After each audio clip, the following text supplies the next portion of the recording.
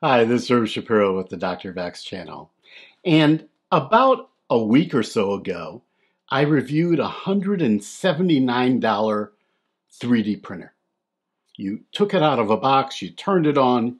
It was a really well-manufactured beginner printer. It was the Monoprice Delta Mini version 2, which is very different than the version 1. Today, I'm going to be looking at something completely different. Now, I've spent over a week with this 3D printer. And what I've discovered is the JG Maker Astist-D Pro is quite a complex device. It's a complex device because it's able to print two colors at the same time. So there's a lot of technology involved in IDEX, independent dual extruder printers. I'm going to introduce you to this technology, the IDEX independent dual extruder technology with this printer, the JG Maker Astist-D Pro, but I consider this a first look. I'm going to be producing a series of videos about IDEX printers, dual color, dual filament, dissolvable print filaments, multiple materials over the next couple months. So stay tuned and let's learn something together.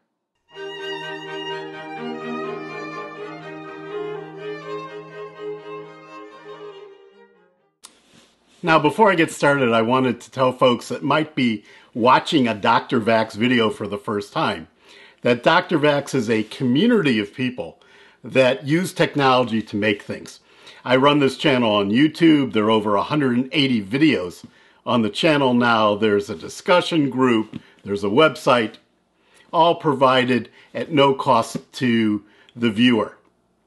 If you're interested in learning more about 3D printing, a little bit about woodworking, maybe some electronics, perhaps some programming, please subscribe to the channel and click on the bell so you'll be notified about future videos.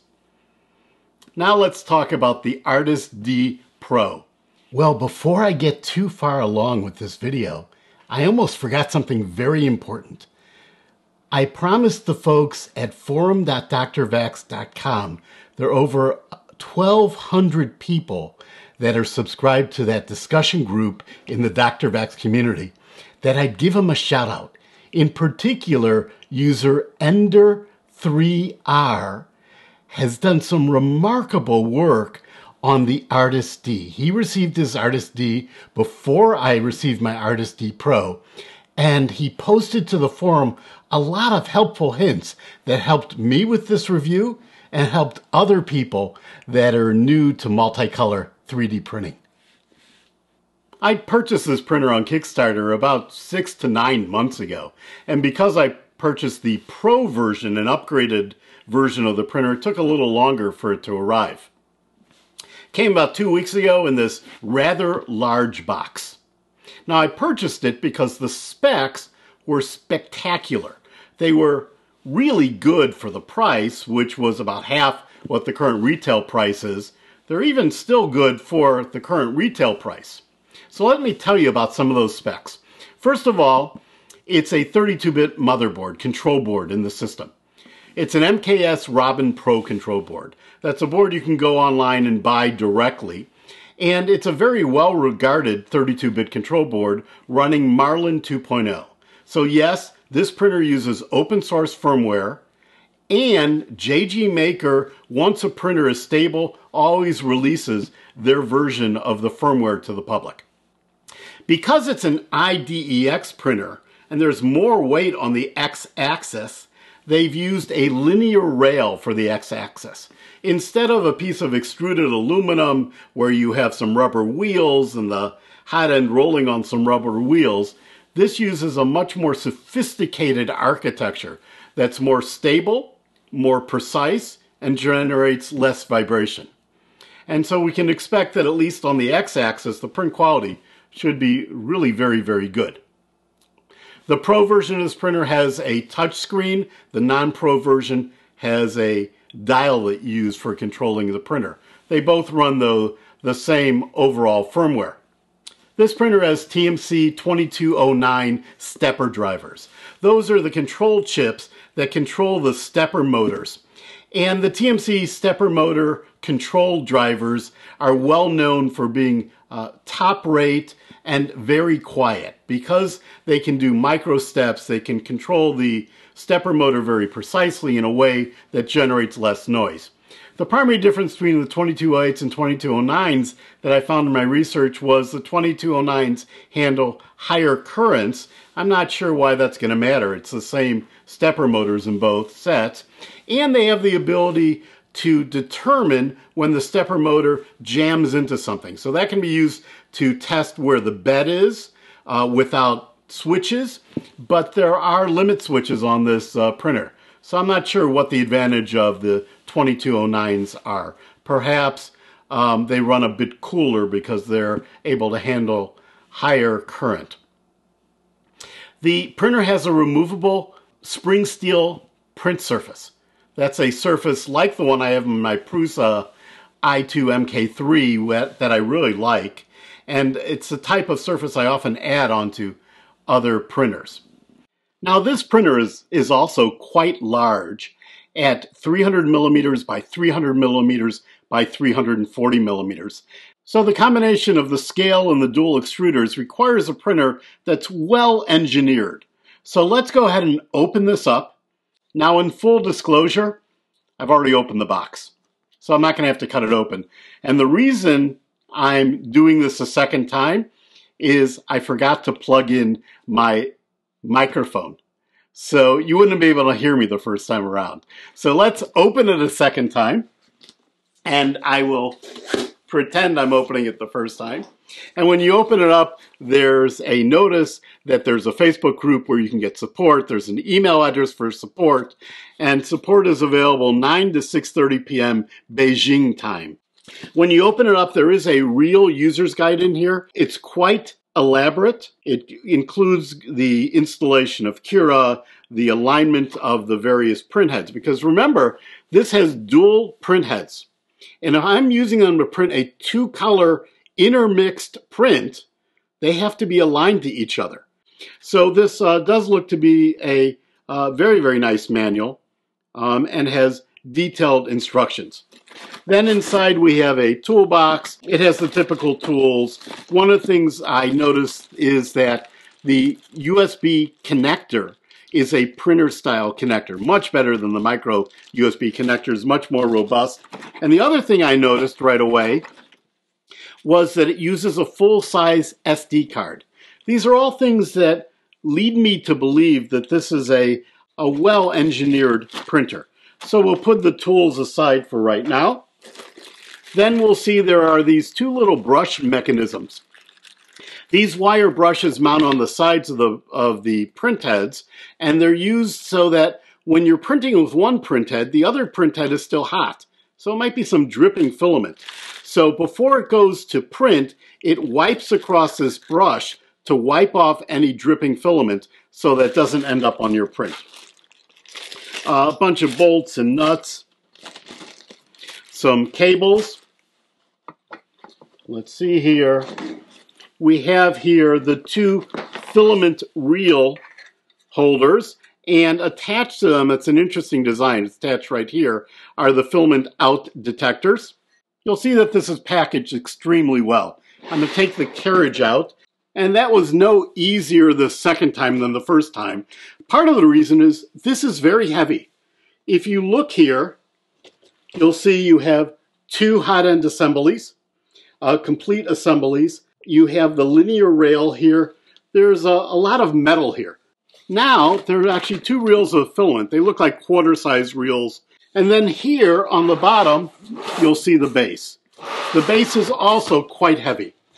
So now I'm going to take the base out, go offline, assemble this, and then when we come back, we'll look at what the software setup looks like.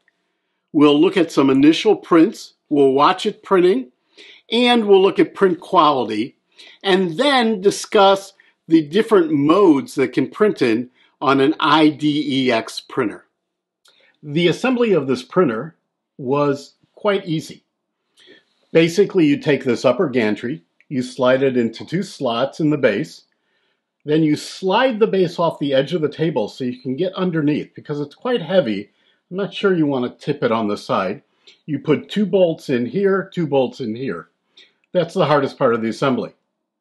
After doing that, you bolt on with single bolts the filament brush attachments, which are used to clean the print head as it comes back across after printing, so that you don't get drips and drabs of filament when you move back out again.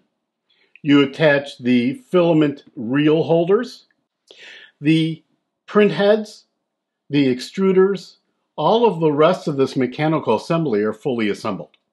There are a number of cables to connect. All of the cables are labeled clearly with numbers on the cable end and where it plugs in. So it's relatively straightforward to get all the cables in the right place. Then comes the hard part. This print bed is quite large. It's a removable metal print bed. And the way it's assembled, there's actually a post right under the center here. So that post is fixed. So if you're bending up or down the corners, the post is staying centered.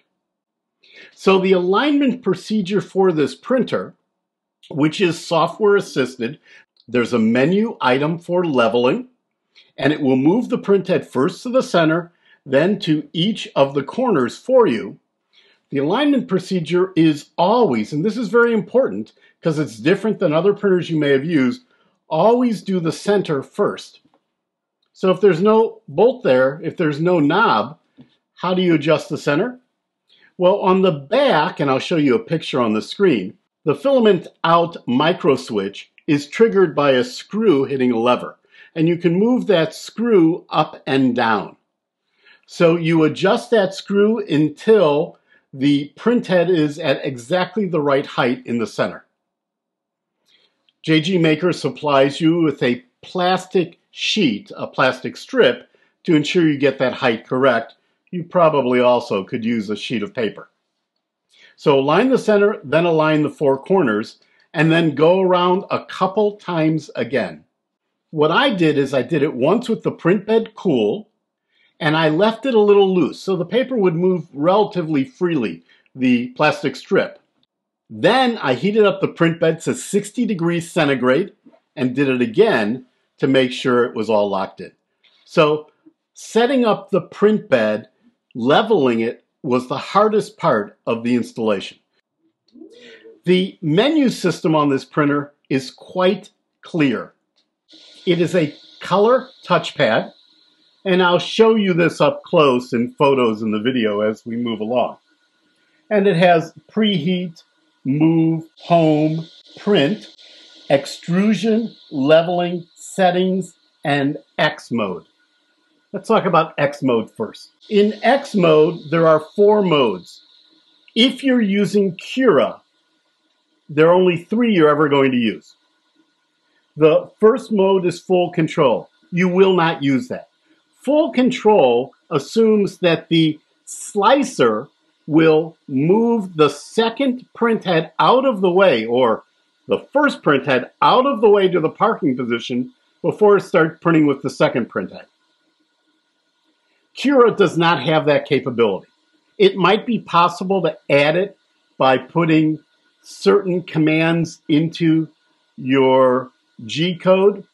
It's not built into Cura. It does appear that ID Maker might have that. I haven't tried that. The second option is auto park mode. That's the option you should use almost all of the time. What that says is anytime there's a G code command to switch print heads, and it's a T0 command, switch to tool 1, print head 1, T1 command, switch to tool 1, the second print head, the second extruder, auto park the other extruder. So if your first print head is printing, and then there's a T1 in the G code, the first print head will park. These print heads are parked when they're over these bins with the brass brushes in them. So auto park mode is the mode you'll use most often. The other two modes are duplicate mode and mirrored mode. In duplicate mode, the printer will automatically print two of the same thing, printing in the same direction. In mirror mode, it will print two of the same things, but printing in the opposite directions. So I haven't tested dual mode and mirror mode yet. I wanted to concentrate on single color and multicolor printing. Now, to get started with that, after you level the print head, you set the printer to auto park mode. You have to slice a model. I'm going to turn off the printer for a second here so that it's a bit quieter. On the SD card that comes with the printer, you'll find a copy of Cura for Windows.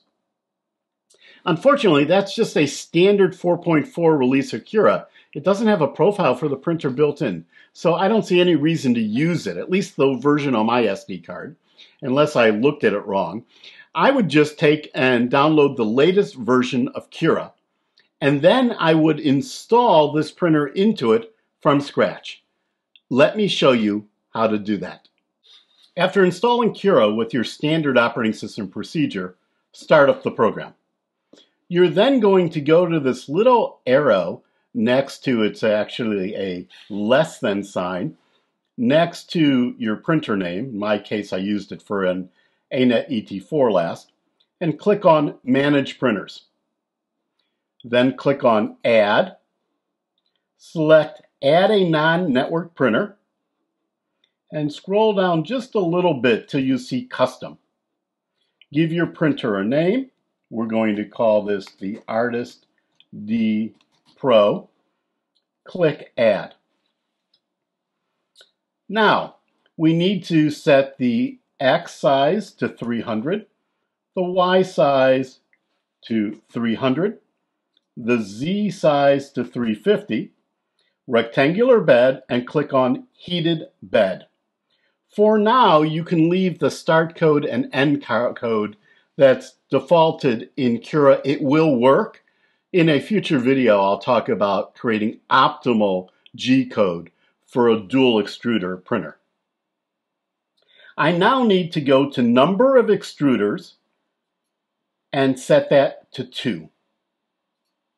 You'll now see there are 2 extruders listed here. Extruder number 1 is a 0.4 millimeter nozzle. I need to set the diameter of the material to 1.75. Extruder 2 is a 0.4 millimeter nozzle. I need to set that to 1.75. I do not need to change the nozzle offsets. That's handled in firmware in the printer. And I didn't change the fan number, and it seemed to work properly. Then I'm going to click Next. Now, you'll notice, let's go back there for a second. On the extruders, there's extruder start and end code. Theoretically, that's where we could put G code to park the other extruder if you wanted Cura to handle that.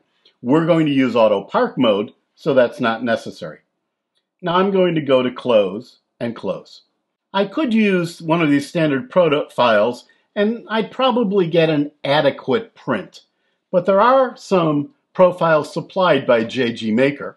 So if I go to their website, I go to Support and Document Download, you'll see for the Astist-D and the Astist-D Pro and other printers a variety of information. One of the things you'll see right away is you'll see firmware and the firmware source code. JG Maker completely embraces the open source community. The other thing you'll see is that the firmware for the Astist-D Pro is different. That's because it uses 2809 versus 2808 stepper motors, and it uses a different type of sensor for the X-axis, so the firmware is different. So you cannot interchange them. But the profiles are the same.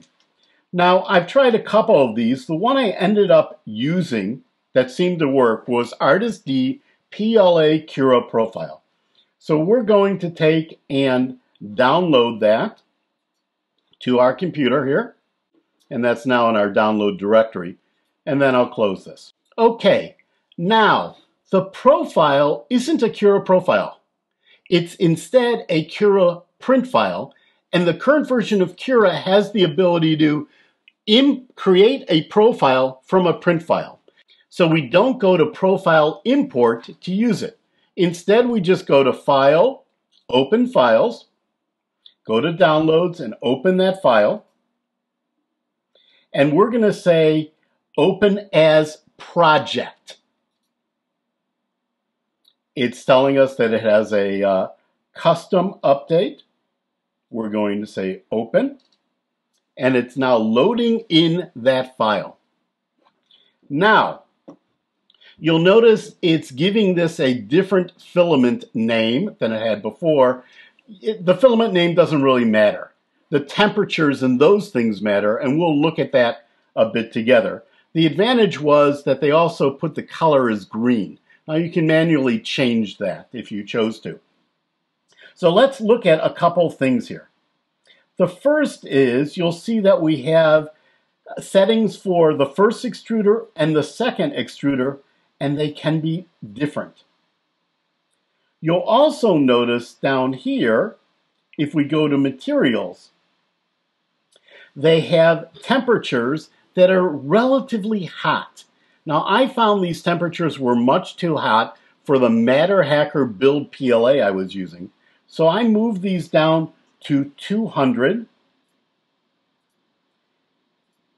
And I switched this one down also to 200. Now, what is standby temperature? When the printhead is parked, that's the temperature the printhead's going to stay at. Why did I set it to 200 versus lower? Well, if you set it lower, when it moves the printhead back over the print, it's going to have to heat it up to the full temperature before it starts printing. That may cause filament to drip from it. I'd rather filament be dripping into the waste bin over here on the side, so I keep my standby temperature and my main temperature the same. But you'll notice here, it didn't change the second extruder, so we have to change those also. And there we go. Now, in fact, I think I'm going to make the initial print temperature also 200 and final 200. We'll just keep the temperature the same all of the time. Now, the other thing is there are specific settings for dual filament, dual extruder printers. So if we go all the way down here to dual extrusion, now there are more options here. We're not seeing them because we're on custom. I'm going to go to all. And now if we go over to here, we'll see that there are a series of options. How much filament to retract when you go to park the nozzle. I've actually reduced that to 4 millimeters and it seems to be okay. And the speed of those retractions. There are other options to print a prime tower. That's a little tower it'll put in the corner of your print bed where it will prime the nozzle over there. It will heat it up over there before it moves it back. I didn't use that. The final thing I like to do is turn combing to not in skin. Now what combing says is when you're traveling, that means you're not printing, but you're moving the print head. If you're traveling over an area that was already printed, don't do a retraction. Let it drip. Doesn't matter. Let it string. But when you're moving over an area that doesn't have a print, then do a retraction. Now, I turn that off for not in skin because you don't want lines of filament dripping on the very top of your model, which will mess up your model. So those are basically the things that I set. Then I go up here and I say create a profile from the current settings. I give it a name and we're going to call this Astist-D Pro PLA 0.20. Okay, now use Cura the same way you've always used Cura, with one difference I'll point out in a minute. So if you're printing a single color model, you just go ahead and load that model. You can zoom in, zoom out, This works the same way it has always worked. And you can adjust any of the settings you want over here, remembering that you have 2 nozzles. But with a single color model, you're not going to use the second nozzle at all. And so what we're going to do is click up here, click on the second nozzle, and disable it. And then we can close that. And what you'll see here on the side is there's only 1 nozzle shown now. Then we would go ahead and slice this, load it on the printer. The SD card is a full-size SD card. It goes right in the slot on the side here. Very easy to use. And we'd go ahead and print it. And we'll look at these models in a moment. Now, if you want to use duplicate or mirror mode, you have to put the model off-center on your build plate. So instead of centering it on your build plate, you would move it to off-center so that when it's duplicated, there's room for both models. Then you would go to the front panel of your printer and switch from Auto Park to duplicate or mirror. Very simple. How do you handle a 2-color model?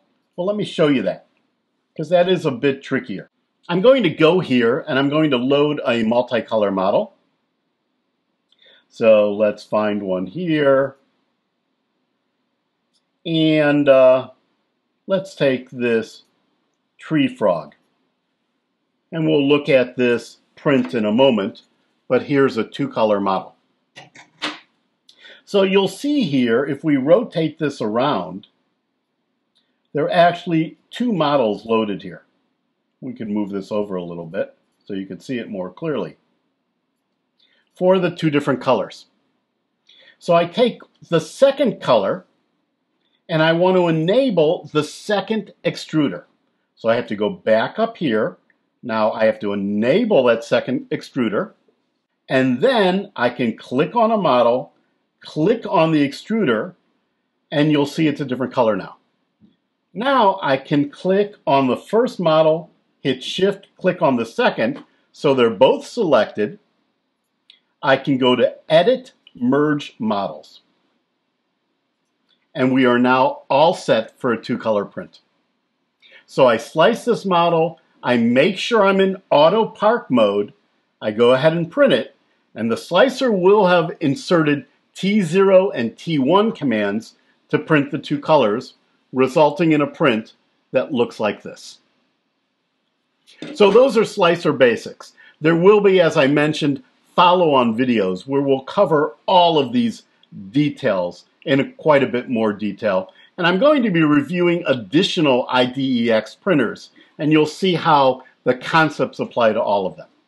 So let's turn off the computer right now. Let's look at some models and understand some characteristics of the models. The first model I printed was a calibration cat. And it printed well, except that the profile I had shown you was originally set to 210 degrees, so it came out a little bit sloppy, and there was one extrusion issue.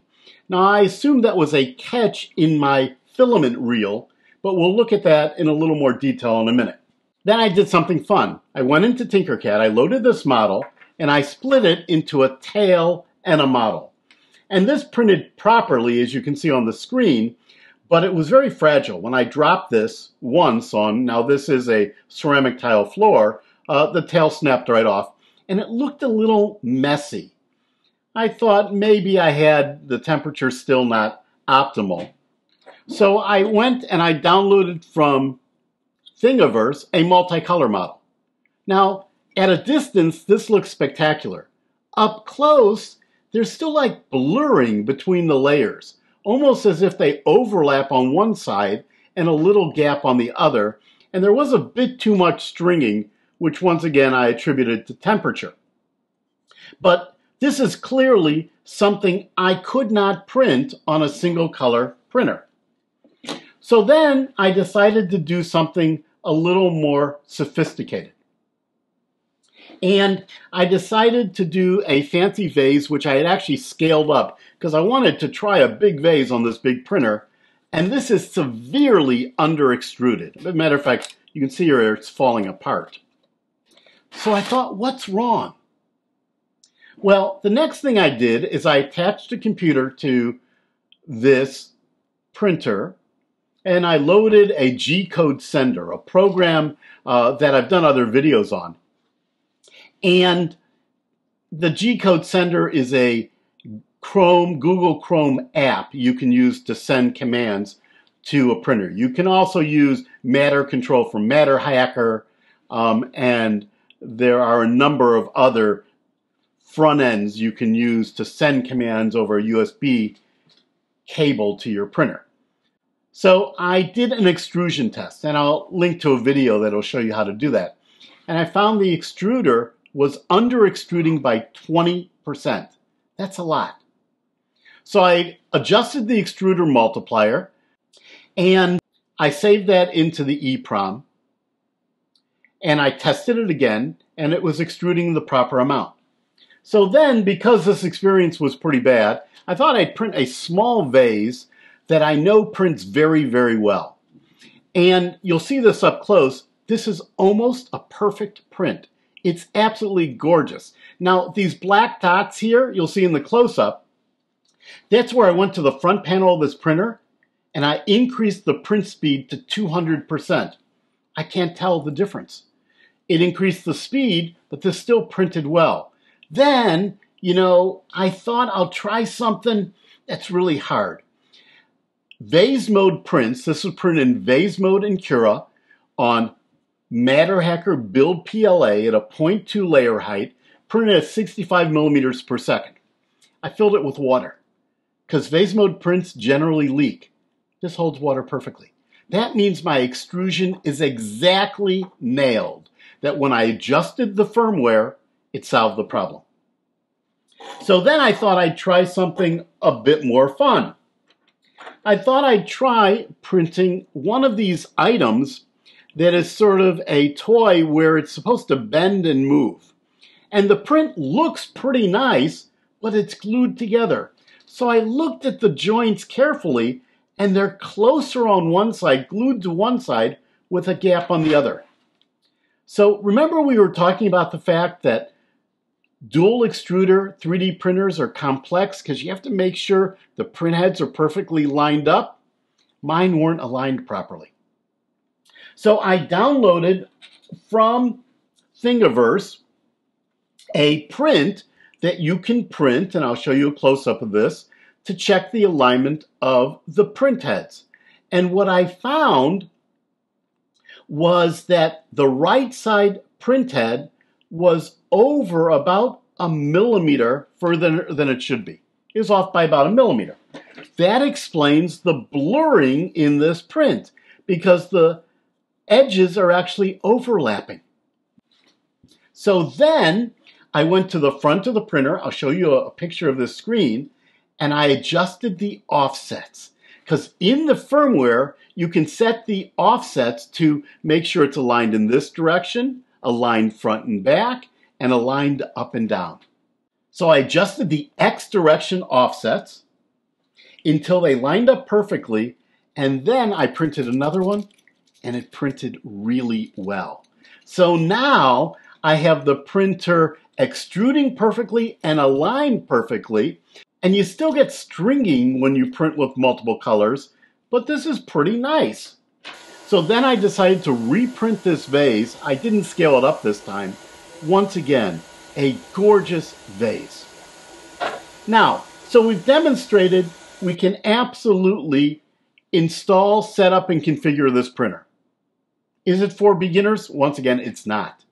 I spent a couple days, and I've worked with over a dozen different 3D printers getting it set up right. Now, I hope I've given you enough information to get started. In follow-up videos, I'm going to take you through these steps, step by step. Overall, this is just a well-designed printer, and I would absolutely recommend it to someone who's willing to invest the time in learning about IDEX printing in general and learning about this printer specifically. Now, would I buy the Pro model? So I've only tried the Pro model. I will tell you this printer is extremely quiet. You can see in this video, and I'll turn the sound on for a minute, so what you'll hear is just the fans. So you hear that you didn't hear any stepper motors. The fans are loud, but you didn't hear any stepper motors. Because the fans are loud, the cooling is excellent. You get really beautiful, beautiful prints. So I think the upgraded stepper motors might make a difference. I'm not sure. I haven't tried the other one, which also has stepper motors that are relatively quiet. I think the optical switches on the X-axis are an improvement. It does have a Meanwell power supply, better regulated power, may or may not make a big difference. But the color LCD is just very easy to use, and it's one less thing to break. So I think it's probably worth the extra money for the Pro model. Well, folks, I hope you learned a lot today. Subscribe. There are going to be a whole bunch of additional videos, including a review of another IDEX printer in the next few weeks. It's a bit more expensive than this one. It's fully enclosed. It's from a mainline manufacturer. I think you'll find that interesting. I'm going to be talking about how to create multicolor prints. I'm going to be looking at other slicers for use with IDEX printers. And I think we're going to continue to learn a lot of things together. Thanks so much for watching once again. Let's continue learning together.